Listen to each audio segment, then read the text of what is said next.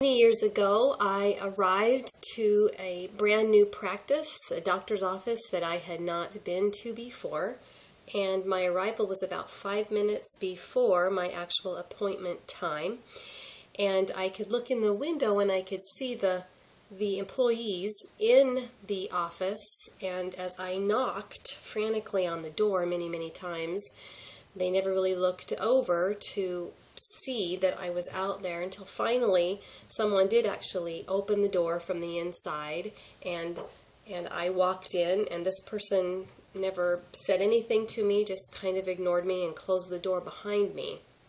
I then proceeded to walk to the desk where I assumed I was to check in, and there was a 20-something-year-old woman sitting at that desk, and again, she didn't acknowledge me either. She was looking down at her desk and slid this piece of paper at me across the desk and said, "Go ahead and sign in for me."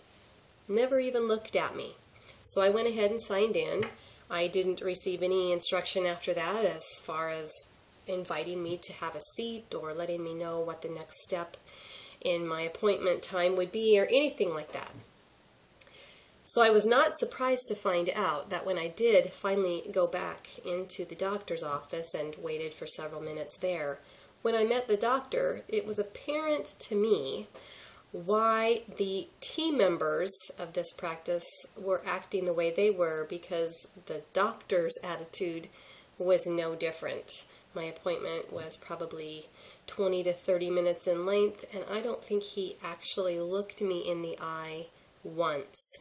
He didn't introduce himself to me, didn't ask me very many questions, just sat and took down notes as I, talked.